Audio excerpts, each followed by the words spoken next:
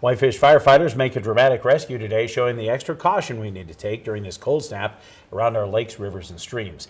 The fire department shared this video showing the B-shift crews coming to the rescue of a dog that had gotten into trouble this afternoon on the ice-choked Whitefish River.